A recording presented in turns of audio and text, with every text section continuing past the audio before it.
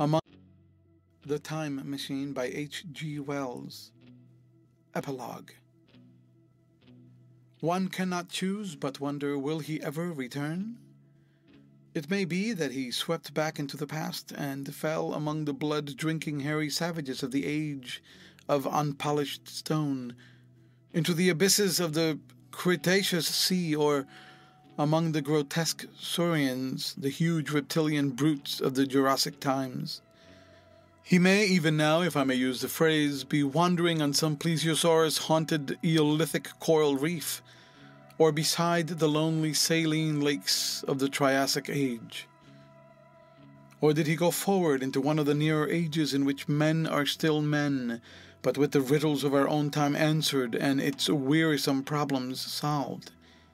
Into the manhood of the race? For I, for my own part, cannot think that these latter days of weak experiment, fragmentary theory, and mutual discord are indeed man's culminating time.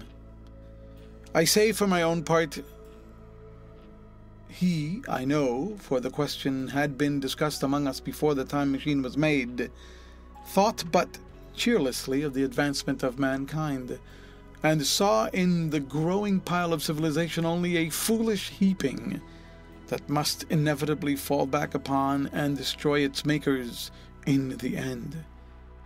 If that is so, it remains for us to live as though it were not so.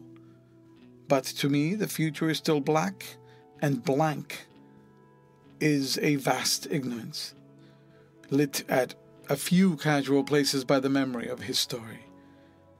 And I have by me, for my comfort, 2 strange white flowers, shriveled now, and browned and flat and brittle, to witness that even when mind and strength had gone, gratitude and mutual tenderness still lived on in the heart of man.